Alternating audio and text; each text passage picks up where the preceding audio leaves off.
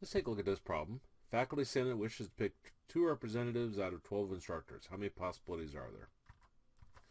Now the form of this is out of 12, we want to pick 2.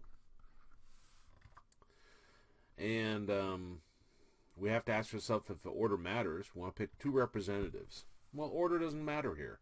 Because if you pick first or whether you pick second, you're still just a representative. So order does not matter.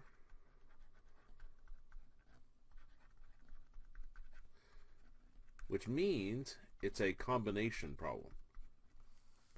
So out of 12, then my combination, I want to pick 2. Now when I say that, I'm talking about on the calculator. So you put 12 in first, and then you do your NCR, your combination function, and then you put in 2. So let's take a look at that. So come over here, put 12 in, and then NCR. So I'll do math, left arrow over to PRB, choose NCR, enter, and then I'll put 2 in, and then press enter. And that tells us there's a total of 66 different combinations where order does not matter.